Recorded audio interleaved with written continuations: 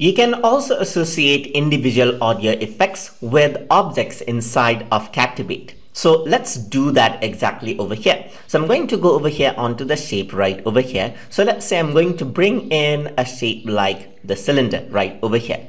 So when the cylinder appears, I want a sound effect to play. Let's say for example, so I'm going to go and click on the cylinder. So it is the same for all of the objects right here, whether it is a text or the picture or so forth. So I have this object right here, and then here on the right hand side you can see that there's an option to add an audio. So I'm just going to click on add an audio right over here, and here I have an option whether to choose from library or import it out. So I'm just going to import right over here, and you can see that there's various sound effects I have. So it's my Adobe Captivate sound effect as itself. So you have to download like the extra feature right over here for this to be available. So we already looked at how to download that out right here as well in the previous lesson, where we went to media and we went to characters. So here you'll get the download option. So once you download that out, then everything will be available for you to use. So I'm just going to add in an audio right over here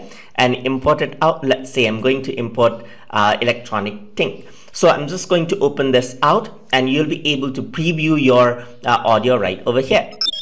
Okay, so that's the audio effect which is going to be there. So you can edit this out as well, as you can see. So you can select a portion of the audio clip and you can trim it out and so forth. So very basic level of editing is what you can do right here. So I'm just going to undo that out.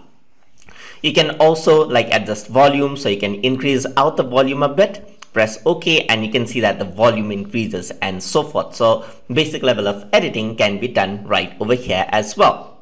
The zooming is you can zoom in the audio wave over here, so it's easier for you to work in. So once you're happy with this, then just press save just like this, and then the audio has been associated with the cylinder right over there. So if I were to preview this, you'll be able to hear the audio.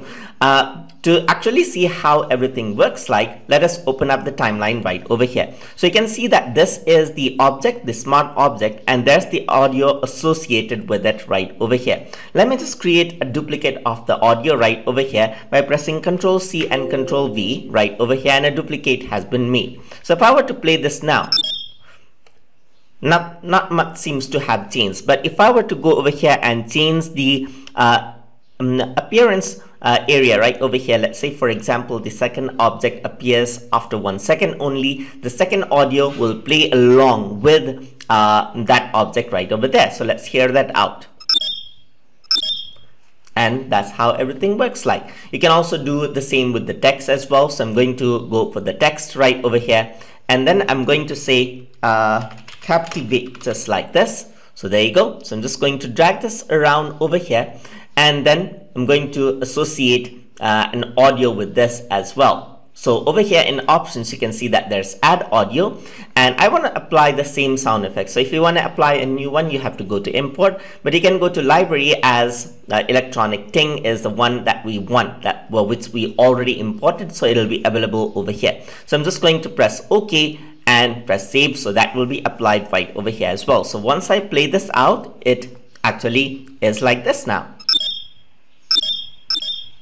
So that's how it looks like, and that's how it sounds like, and that is how you can associate audio clips into individual objects inside of Adobe Captivate. So I hope you guys learned something as always, and as always, please like, comment, share, and subscribe.